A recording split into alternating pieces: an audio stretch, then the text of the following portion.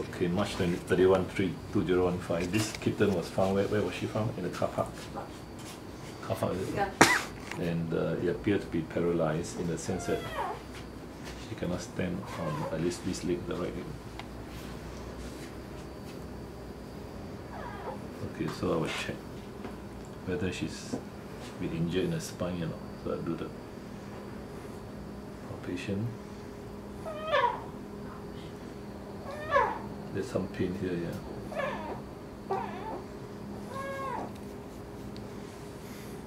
So there's a pain here. Let me start again. Start on the neck. Okay. This cervical is okay. Here, the pain is here.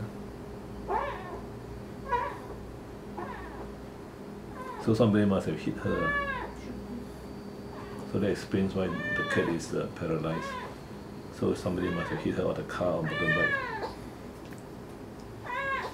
Okay, so now I do the check on the pain.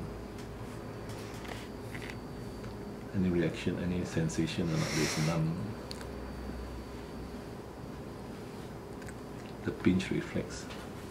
Use forceps. Normally it's painful, they will withdraw the leg. Not much sensation. Give me a clamp.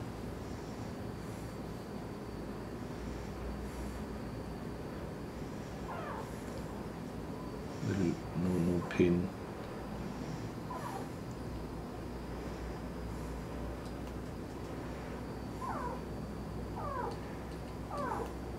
Does not feel the pain. Okay, now I use the needle.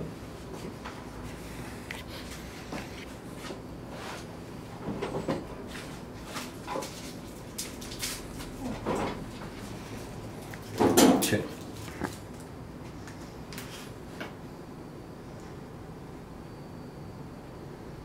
There's no reaction.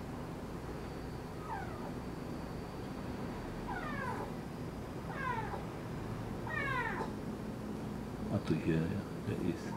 Turn over, turn this side, the other leg. Okay.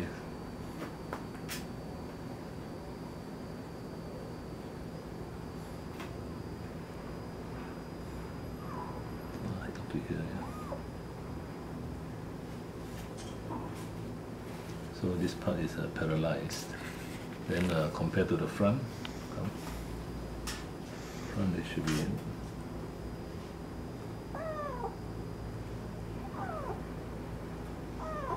There's some reaction, but not good. The needle.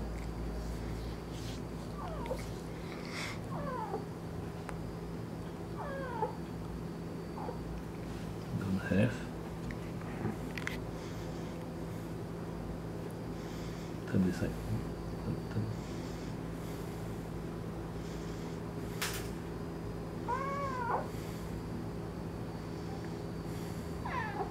So, in fact, the injury is further up. That's why the forelegs are not good. But the worst is the two hind legs. But And could it be due to prolonged night with no food? No food, they still can feel the pain. They're like, this is a nerve injury. If it's due to starvation or what, they can still feel the pain. Even the front one also not much response. Only the right foot maybe a bit.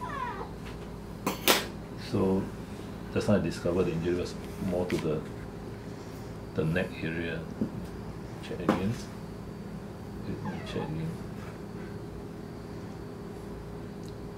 This is the cervical.